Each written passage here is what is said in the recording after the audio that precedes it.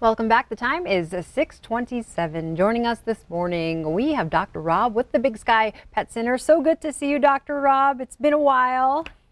It has. Thank you for having me this morning. Of course, always great to see you and catch up. So let's talk about overall pet and health wellness. I think this is really something people should even take into consideration before they bring a pet into their home. Do you feel the same way? Exactly. Yeah. Yes. Definitely our pets are living a lot longer and getting well into their teenage years, both cats and dogs. And so I think people need to be kind of planning ahead for these things. It's no longer just a 6 or 7 year commitment. It can be 15 up to 20 years commitment for some of these pets. And a big thing for us when we got our black lab, hi Annie, I know she's watching at home, was I researched food. I heard that there can be terrible food for dogs, and if you want them to live a long life, you better invest. Right. And it would be nice to say there was one food that fit every single individual. That isn't the case. It takes a lot of research. There's probably some breed specifications and the size of your pet.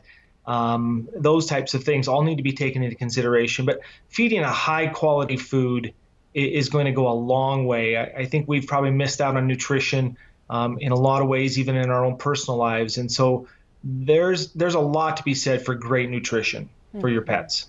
And speaking of nutrition, something that goes with that is health and exercise. We need to get those babies out a little more. They need that exercise and movement.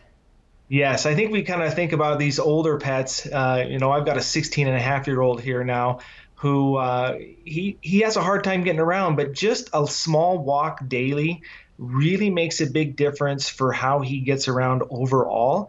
And then his overall mental capacity or just well-being, just getting out and sniffing the fresh air, doing what dogs do out there. I think it's good for him from that means too.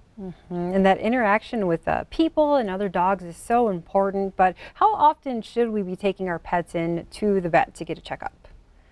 Well, we say at least once a year. As they get older, we know they're aging faster. The 7 years to 1 year rule of thumb still applies. And so, you and I probably wouldn't visit the vet, or excuse me, our doctors every 20 years. We'd probably go in, sooner than that. So a lot of these older pets we talk about maybe coming in every 6 months just to stay on top of things, talking about disease processes.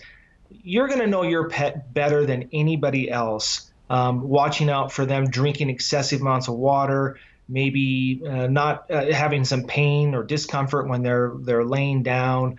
Maybe they're putting on excessive weight, urination problems. There's a lot of things that we need to discuss with owners and make sure their pets are at top of their health as they get older. And that's really good perspective. I mean, we frequently take ourselves in for checkups and to see the doctor anytime something strange happens. And so we need to do the same for our lovely pets at home. Well, Dr. Rob, thank you so much. It was good to see you. Give Monty a pat on the head for me, and we'll see you next time.